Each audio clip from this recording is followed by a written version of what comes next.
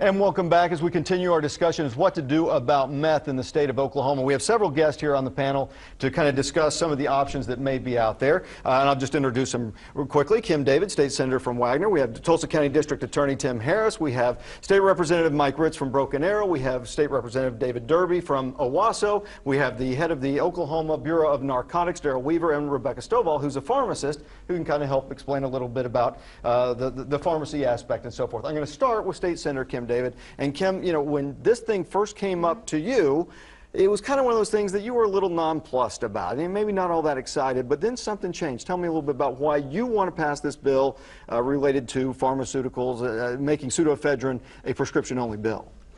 Well, what happened was when session was over, I went back to my district and started listening to the people that live there that put up with this problem on a day in and day out basis. And once I started talking to my law enforcement officers and my firefighters, finding out the kind of cost that's involved, you know, our small communities, you know, they're being devastated by the cost of meth manufacturing. So it really is taking a toll, and to me it seems like there's a bit of a disconnect from the people who have not had any involvement in meth. They kind of think that's just some people that are bad people and it's their issue and so forth. I don't think they realize how much it's costing the state of Oklahoma in taxpayer dollars and the drain on the police departments, the sheriff's departments and so forth, and not only that, the risk that's involved. That's right, and not only is it the drain on the tax dollars, but with the new shake and bake meth labs and how mobile they are, you don't know. You could take your child into Walmart. You don't know that someone's not there with a meth lab in their backpack. Right. So yeah, it's a dangerous situation. Tulsa County District Attorney Tim Harris, you're passionate about this issue. Talk a little bit about your feelings about meth. Well, Russ, I'm here and I'm honored to be with all these other folks. We need to come together as a community because in my 26 years of prosecution, I haven't seen a challenge to our public safety like I see with meth labs. We were a national leader when we took pseudoephedrine and put it behind the counter, and we saw our meth labs absolutely just drop off. In fact, I think in 2005 we had as low as 50 labs. In 2007 we had 20. But then when the shake and bake method started, we jumped to 43 in 2008, and then this is just Tulsa Police Department. We jumped to 315 in 2009. 323 labs, and that's lab locations, geographic locations, not containers, right? I want people to understand. Police and hazmat are going out to locations, 323 in 2010, and I checked with the Tulsa Police Department yesterday at 4 o'clock. We are at 410 labs in Tulsa, and that's just the Tulsa Police Department. That's not the Sheriff's Office, that's not Broken Arrow, Jenks, Owasso, Bixby, all of those other smaller communities. We are at epidemic proportions. We've had 6 people die. We're in the process of an investigation of another 15-month-old that we believe might have died in a meth fire. If we had 7 people in Tulsa County die of E. coli, this would be front page news about everything, okay? Right. But it kind of happens gradually, and because it can happen anywhere in the shake and bake method, you're not immune from it. Whether you're in a motel or a strip shopping mall or even a private residence, you could be a victim. What does it do to your caseload for the district attorney's office? I did some looking just in 2010, excuse me, in 2011 up to this year, we're at 246 cases of either endeavoring or manufacturing methamphetamine. If you go back to 2008, we're closer somewhere between 800 and 1,000 felony cases. That's just endeavoring and manufacturing. That doesn't take into effect possession of the precursor or any of the other accoutrements that you could have that you need to make shake and bake meth. And so it's a great, great strain where we could be using those taxpayer dollars to prosecute other more violent criminals, get them through the system faster, give victims faster justice. But so much of our resources, Russ, are being eaten up by fighting meth and meth labs. And real quick, yes or no, how do you fall on prescription only for pseudoephedrine, should that law pass? I've looked at Oregon, I've looked at Mississippi. I think Tulsa has to have the courage to make pseudoephedrine prescription drug. Tracking with the new smurfing is beating the system, and I don't see that tracking will solve our problem. If I thought there was any other way to attack this, I would be on board with that, but I don't think there is another way to do it but for making it a prescription. The next two guys say, not so fast. All right. State Representative Mike Ritz, let's talk a little bit about the situation with meth. You would prefer that we get involved in a national registry. Talk a little bit about your position on pseudoephedrine and what you think might be a better solution for Oklahoma. Thank you, Russ. Well, we all identify the problem. We all agree that there is a problem. Right. There's no doubt about that. The solutions are what's complicated, because we're talking about 99% of the citizens that we have to look at their rights and their liberties, and putting them in a prescription situation is going to take away and cost a tremendous amount to the system, the healthcare system right now that's overloaded. It's going to cost a prescription drug. They're going to have to go to the pharmacist, and it's not going to be guaranteed that it's going to be tracked as a prescription drug. You look at Oregon, it's mentioned in Oregon, 22% of the deaths have gone up since they enacted the prescription law there to meth. So, you know, it's something that's complicated. I think we have a national tracking system that we're not utilizing here that's free to the states. We need to not just block it at the pharmacy level. We need to track it with states. Primarily the Midwest is a big problem. And then we need to close the borders up, because we know the meth is coming from Mexico. We know the cartels, the drug cartels, which unfortunately even our own federal government is giving guns to. But as a result, you know, we know that we have a problem coming from Mexico, which will continue to be there. So lock up the borders. Punish the bad guys, prosecute them, come back and use all the instruments and the tools of law enforcement, which do a fabulous job. We have a lot of family members. But as a veteran, I look at it very, very cautiously of giving up liberties, giving up, freedoms that we share for a prescription drug for 99% of the people that get for allergies and colds very cheaply. Now they're going to have to go to the doctor. They're going to have to pay a $70 or whatever doctor's fee right. and a prescription service, inconveniencing a lot of people. When we can go on with this national registry and expand it, we're going to lose $1 million of tax dollars for over-the-counter drugs. So there's a lot of things we need to talk about. Well, and quickly, you are a doctor. You have a medical practice as well. Talk a little bit about specifically that inconvenience, because we're hearing a lot about that from some of the folks who've been going on Facebook and Twitter and so forth. They don't want to pay the $35 copay to get an allergy pill. Do you think there would be significant backlash if a bill like Senator David's passes? Well, I know in my own practice, which is South Broken Arrow, Tulsa County, Bixby area, my patients are very upset about it, because they don't want to have to go to a simple allergy solution with pseudoephedrine, which is in a lot of products. Allegra D just went over the counter. Claritin D, Zyrtec, Mucinex, all of these products have pseudoephedrine in them. And are we really looking at it? And if we're, if you just place the names here of your series of alcohol instead of meth, we got a tremendous alcohol problem. Are we going to put alcohol under a prescription? I don't know. Let's go to David Derby, and our state representative from Owasso. You have an interesting take on this, because you're studying to be a pharmacist. And so what's your take on the situation with meth and pseudoephedrine? Well, first of all, I want to say that thank you for having me here. I've served underneath D.A. Harris as an expert witness when I worked for the Tulsa Police Department. And I used to work for the Missouri State Highway Patrol, so I've been in both sides of the situation of being someone who is an expert witness and also trying to balance this legislation in regards to we have to be able to govern and govern well. You brought up Oregon. Oregon isn't unique in the sense of what it's done.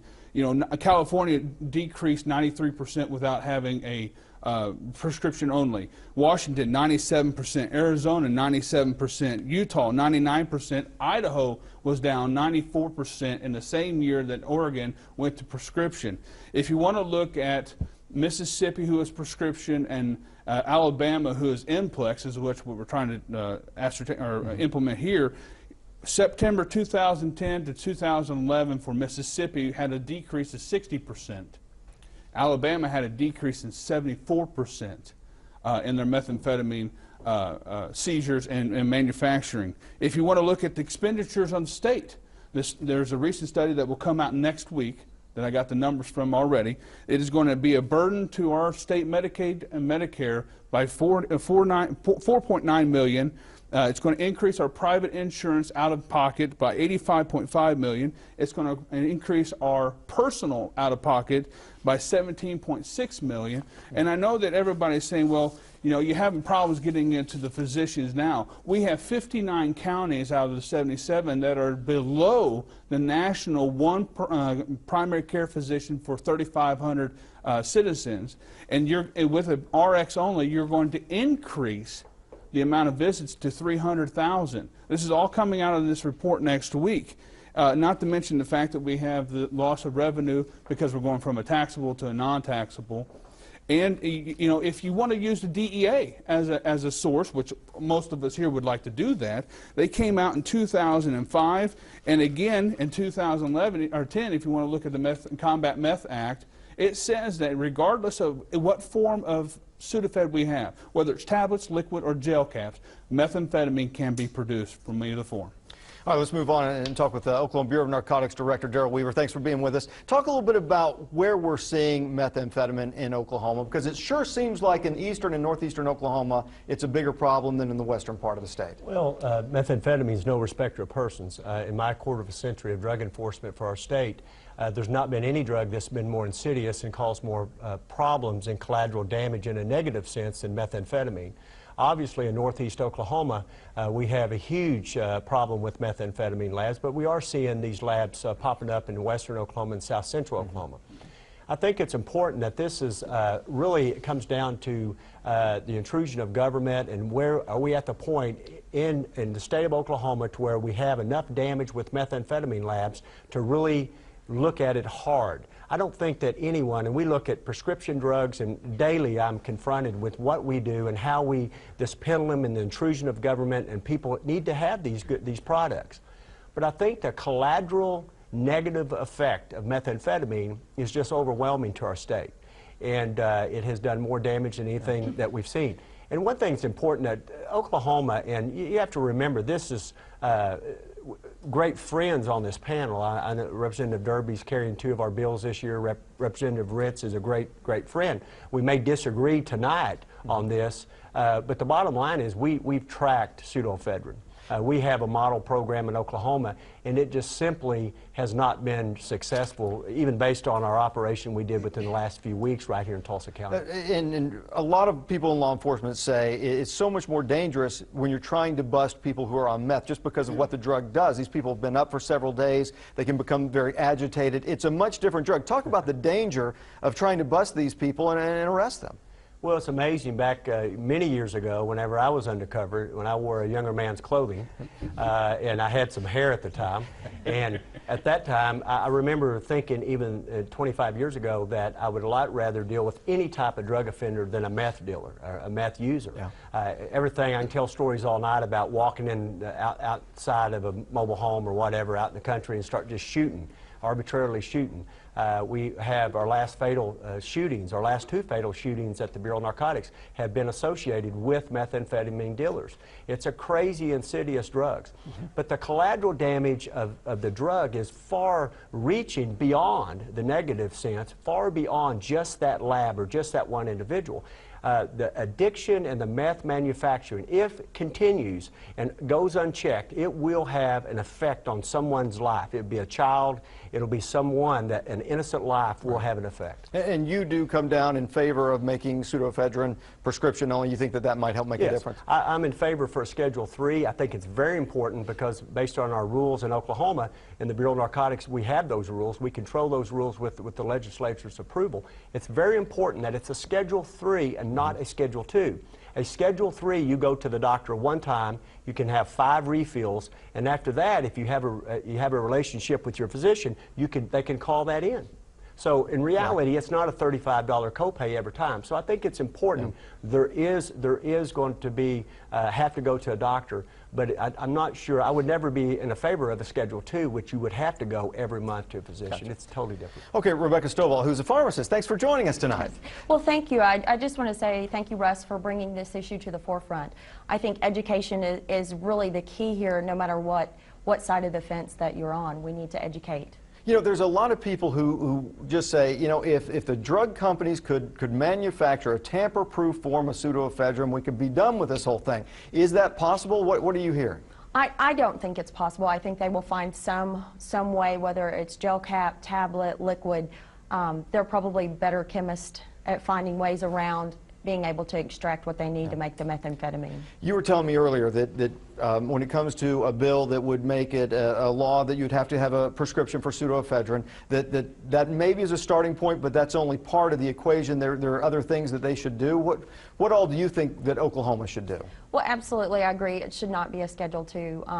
But with the Schedule III, you can limit your refills, and then you can also limit maybe the quantity that you get per month. Some of the, with the 9 grams per 30 days right now, you can get 300 tablets of the 30 milligram pseudoephedrine. And so when they're using multiple IDs, which they do, they're getting those pseudoephedrine tablets that they need. And the other thing about prescription, currently with the 9 grams per 30 days, you can only get 25 of the Claritin D. So a lot of patients are forced to go get that prescription anyway, because if they take it daily, they're not getting their 30 days worth. They're only getting 25. Stuff. All right, just a couple topics, and we're getting some really good comments, people coming in, and there's one thing, questions is, there's so many people in Oklahoma that do not have health insurance, and if they have to go to the doctor for an allergy pill, that could be somewhat burdensome. Representative Ritz, let's start with you on that. I mean, is that a valid argument for not voting for the bill? Well, I think if we look at the trends when the allergy season, we're in the probably top 1% of allergies in the whole nation. If you look at the trends of allergy sufferers in Oklahoma, pseudoephedrine is an excellent substitute or a cure, a treatment for the allergy symptoms, colds, flus, things like that. You're going to deluge the system, Russ. It's just going to overload the system with people having to go. There's no doctor that's going to put their neck on the line to give 300 Sudafed tablets on a prescription and refill it without seeing the patient. That way you're just ripe for abuse. So I think with the NPLEX system, the registry that the pharmaceutical industry, that is free of charge to the state, can track it. It's lifetime tracking. If someone goes to a pharmacy, tries to get it. I also, Representative Derby has a bill already in place for some good solutions, but I also told him about the global positioning satellites that they're using for a lot of things with victim crimes and real-time tracking. So if a person is convicted of felony methamphetamine use, shake and bake, whatever, they get near the pharmacy, pharmacist gets a call just within seconds, they're alerted, law enforcement, whatever. Representative Derby, we had one person who posted on Facebook the NPLEX system. I guess Kentucky is involved with that, but they've actually had their meth labs increase. Are you familiar with anything going on in Kentucky that was from the public? No, I'm not aware of anything as of right now from Kentucky. I will say, and thank you for the nice segue, is that the number one question I get is what % of the Sudafed that is sold actually is diverted into the methamphetamine. Well, there's not any real good data that we have for Oklahoma, but the University of Kentucky did a study, and they found that 2% of what is sold over the counter is actually being diverted. District Attorney Tim Harris, last year we didn't take any action. We had all these smaller towns and communities like Wagner and Okmulgee and so forth that tried to pass their own rules and ordinances and so forth. The district or the Attorney General for the state said no, that oversteps state law and so forth. How big of a problem is it when you have all these small towns who are screaming, saying that this is completely overburdening us, the state has to do something, and then you have people who seem like they're not all that interested in trying to solve the problem? That's why we're all here tonight. Yeah. I'm hoping we got out of committee last session in a 13-4 vote, but it never got a full hearing on the House floor. That's all I want. I want a free and fair debate in the state of Oklahoma so that all of these issues can come out and then citizens can contact their representatives and say, listen, this is my opinion, you represent me, this is how I want you to vote on the subject. I think tracking is good, but this whole smurfing beats any kind of tracking. They aren't going above their 9-gram limit. They're getting together with all their friends and they're buying up to that 9 grams a month, and collectively and collaboratively they're getting that either to an intermediary or to the cook, and for that they're either getting methamphetamine or cash back. When we did CastNet about a month ago, I happened to go out with OBN agents at a Walgreens here, watching 4 guys pull up in a van, and one at a time they would go out and buy their methamphetamine. We tailed them, we made a stop, found out that the lady who was driving in one of the cars that we followed had gone down to the homeless shelter, picked up a homeless man, had him buy pseudoephedrine, and paid him $30 cash for it. They are beating the tracking system. That's why NPLEX isn't going to be the solution, in my opinion. Director Weaver, we had a question come in on Twitter. It talks about if we do put a stop to meth with the prescription for pseudoephedrine, will they just move on to something else, and is that a concern? Well, I always kind of preach at the Capitol and talk amongst civic groups that any type of drug crime is an in-progress crime. And that's very critical. It's not an after-the-fact crime. And because it's an in-progress crime, it's forever changing. We do not, if we were still deploying the same methods we were 25 years ago, we would have no success. Because it's an in-progress crime, we have to have the courage to set those policies to ever change with the times. And I think that's one example that we're faced with. Nothing's going to solve, because it's an in-progress crime, nothing's going to solve and be the solve to all the drug crimes. They're going to. We still got the drug cartels in Oklahoma. Yeah. We still have these type of issues. But I've always said of the drug cartels, at least they're removed from us. They have to have a transportation and some type of network to get their drug to Oklahoma, which we can infiltrate. When you have these shake and bake labs, obviously the collateral negative effect through fires and these type of things are really the huge issue. It's not the production and the quantity of methamphetamine, it's the collateral damage of that methamphetamine production. Yeah, and if we are able to limit significantly the meth labs, there's still the problem of meth coming in from Mexico. Absolutely. We're not going to solve that with any type of pseudoephedrine bill, but I do believe that we can. You have to remember that Mexico methamphetamine is made by the old method, the P2P method, and because of that, pseudoephedrine dope that we are making, methamphetamine we are making in Oklahoma, is stronger than the drug coming in from Mexico. And I would say and make a point that possibly that's why many of the addicts can get off of that type of drugs. In Oregon alone, they saw a 32% reduction in meth requests for mental health and substance abuse. So little things like that, this collateral positive effect, in my opinion, would have a positive effect for Oklahoma, even the crime rate at a 50-year low. Anybody in Oklahoma would love to see our crime rate at a 50-year low. Absolutely. Representative Rips, kind of a tougher question here about the pharmaceutical industry. You know, several years ago, there was a lot of talk about how they were buying influence with doctors, with all the perks and so forth, and now there's very specific rules about what drug companies can do and interactions they have with doctors. When this bill came up last year, and after the session was over, one of your fellow lawmakers came out and said it was the pharmaceutical industry that killed this bill. I guess my question is, people in Oklahoma may be a little leery of having big pharmaceutical companies with their money and influence and power coming in dictating what our laws may be. Does that concern you that the big pharmaceuticals seem to be playing a role in this? Well, I don't know. I haven't been approached by any pharmaceutical companies about this. I'm just using personal experience, and then I value personal freedom and liberty so much that I want to make sure that we move very cautiously before and use all the tools before we jump into anything like a prescription. We're going to deluge, I'll say it again, deluge the system. And you mentioned a while ago that there's people here that don't want solutions. We want solutions, but we want proper solutions. We want to make sure that this is a free society. You're not going to stamp out everything. You can't put a camera in everybody's home or bedroom or whatever. So I would say go after securing the borders. The Sinaloa cartel, which is word that fills the vacuum that's providing a lot of meth. And I'll mention again, in Oregon, after they enacted the law in 2005, 22% meth deaths have gone up because the Mexican cartel has deluged Oregon. You'll see it all over. They'll fill the vacuum. They're the ones that are fueling the fire. It's not, you know, if the pharmaceutical industry is trying to enter into the dialogue honestly by providing a system to help the solution, albeit. And I don't want to imply that you guys do not want to solve the problem by any means, so don't let me make that inference. Senator David, what kind of response have you gotten? I know you put on the event at the Capitol a couple of days. What was the outcome of that? What were people saying? Well, the response I've gotten from everyone is that, you know, we heard a lot of talk tonight about personal freedoms and inconvenience and the cost associated with if we pass this for someone having to get a prescription. There is not a reasonable person out there that once they find out the facts and we educate them on this subject, you know, we're talking about a drug that's for congestion.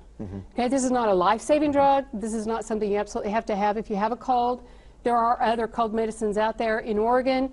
a lot of people just went to a different method. They went to a different drug that they could get without a prescription if they couldn't get one. We're talking about saving our drug-endangered children. You know, their lives are at risk here. We have our firefighters and our police officers that put their lives on the line every day when they go out and fight the fires, or they go in and make these arrests at these meth labs. I just think that the cost and the expense and the lives of our children are more important than an inconvenience. Yeah. District Attorney Tim Harris, real quickly, a little talk about some people say, okay, if we make it a prescription-only drug, we're still having problems with people breaking into pharmacies and stealing OxyContin and those kinds of things. Would that not exacerbate that problem? I don't think it would.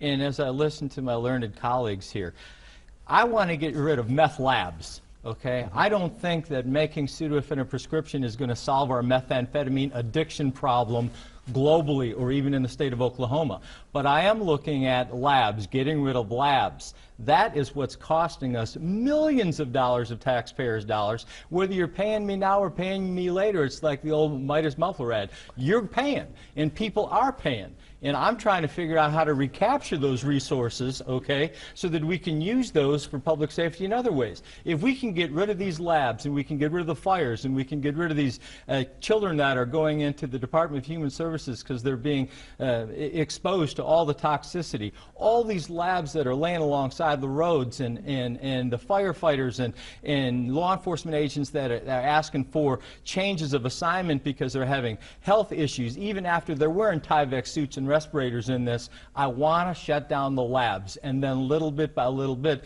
we can knock away at the methamphetamine addiction. But right now it's the cost of the labs that's eating us alive. Yeah. Rebecca Stoll, let's go back to you. Similar kind of question. Does it worry you in any way, shape, or form, or should it concern pharmacists if this is another medicine that becomes prescription only that may have a criminal element trying to break in and maybe putting your life in danger? Well, from a pharmacist perspective, I mean, it's behind the counter now. So it is in our pharmacies, and you could still be held up or have someone come in and try to rob your pharmacy for that. So I think the risk is there whether you go prescription or not prescription, because it is in your pharmacy. Director Weaver, crime in general in some of these states has gone down. You talk about people who are stealing all the copper and those kinds of things because they're doing it so they can buy the ingredients to make meth. Do you think there would be an overall drop in overall crime if we're able to pass a bill like this? You know, Russ, it's amazing. A couple of years back, I was not for this at all. I actually thought that it was too much of an intrusion. I personally thought it. There's 1,000 items in your stores that you can get high off of. We can't control everything in the state of Oklahoma. I couldn't agree with Dr. Ritz more on that. So we have to be very cautious about this intrusion of government. But after I saw the Oregon numbers, and after I saw so many policymakers ask me at the Capitol, what can we do in a positive sense? And this has such a collateral positive effect for our state. That's when I got on board with it. I think that the whole crime situation, it could be absolutely something that is remarkable. Historically, it could be one of the greatest things our state's ever done. And we have to continue to fight this, and with a great courage. Let me ask you this, because it seems like that some towns and cities have some leeway where they can pass their own ordinances. Now, in the counties and the towns that tried to pass these rules to make it prescription only, the states said, okay, that's overstepping your state bounds. Can they do that? Could we create a law that would give counties and towns the ability to do that on their own, so us in the eastern part of the state that are dealing with a more significant problem be able to pass those rules so that the people in the western part of the state don't have to deal with it? Who wants that one? I don't know. Hey, Title 63 governs, and that's why the Attorney General, Scott Pruitt, came out and said, hey, you can't usurp the state power in regulating this drug, okay? I don't think county to county, because what you've seen, at least in Missouri, they are able to do that county to county, and what they have done is they've just moved their problem from a county where it is prescription to a county to where it's not. So it kind of moves and free flows where they can get the pseudoephedrine. I want us to have a statewide approach. We were a national leader when we put it behind the counter. The federal government looked at us and said, Oklahoma is a leader. I want us to be a leader again. Only about 1 minute left. The bill that you're trying to pass last year failed. Yours is pretty similar to that. Do you think it'll pass this year? I think so. Yeah. Do you think it has a shot at passing this year? I'm trying to get out there with education because people are paying for this one way or another. And I don't want another kid to burn up in another meth lab. I don't want another child having to go into the Department of Human Services and be taken out of their family with who knows what kind of health problems they're going to have for the rest of their lives by being exposed to this. And I think the people of Oklahoma are willing to put up with an inconvenience, although, like Dr. Ritz, I support personal liberties and I support personal freedoms. This is an inconvenience I think the rest of the people of Oklahoma will be willing to withstand to get our hands around this problem. You guys, both of you two are against it. Do you think that we'll do something this year? I know for a fact that we're going to do something. As a matter of fact, I got my bill laid out here. If we implement MPLEX, we're going to be a part of a 17-state coalition that's going to stop point-of-sale real-time data. We're going to have a Class A felony if it involves a child 8 years and younger. It's going to be a Class B felony if it's 8 years and older. That's something that only two states have that now. We don't have enhancements to our drug courts, which is something that I'm going to run with on a separate bill with mental health and substance abuse to implement drug courts throughout our entire state. There's only 3 states that require a new a containing system with meth labs. There's no state that has a wait period, which will be the in my bill. There's no one that has any type of fake ID language in MPLEX. The state of Illinois has an education awareness. You know, it's a big blue sign they have on the mat. It says that if you're smurfing, it's a felony. Oh, by the way, you know, again, we're going to lower our limits from 9 to 7.2. Again, these are all the bullet points, and I got 10 or 11 here that you can have. That no state in the union has. And so that's what I'm saying. If you want to look at MPLEX, and you can look at Alabama, Mississippi, RX, and MPLEX, you're going to say that 74% decrease in meth labs in Alabama, only a 60% in Mississippi with an RX. And then you couple it with this type of bill that says we're going to stomp the snot out of you if you want to do this again, and that's my usual vocabulary. Sorry. This is how we are going to approach it here in the state of Oklahoma and not inconvenience 95% of the people out there that use this drug legally. Director Weaver will probably be the last word on this. If we don't do something this year, what do you think happens for the state of Oklahoma with meth? Well, I think we continue to fight the fight. I think we continue to look at our register and try to pick those people off. I think we continue to track the best that we can and stop these conspirators. We're not going to give up. No matter what the tools we have, we're going to fight. I'm going to fight as a director and a chief drug enforcement officer for our state. I respect the legislature. They're all my friends, but we're going to take the tools given to us. I'm going to have an opinion, what I think, and we're going to fight. We're going to continue to fight and try to make a difference in Oklahoma. And I'm optimistic. I'm optimistic that we can find solutions. I'm encouraged tonight that we can come together in Tulsa, Oklahoma, and talk realistically, everybody up here, and I know the heart of each one of these individuals. We want good for Oklahoma, and that's what we're fighting for. And we want the right solution, and hopefully we'll find that. Well, I can tell that all of you are very passionate about the issue, and I thank all of you for coming out. And we hope that this is just going to be the beginning of the conversation as it moves through the state legislature in the spring of next year. We're going to be following the situation, and we hope that you as viewers will get involved in the process and offer up suggestions as well. Again, this is it's been an enlightening hour, and thank all of you for being with us, and thank you, the viewer, for tuning in tonight. Good night. Thanks, Russ. Appreciate it.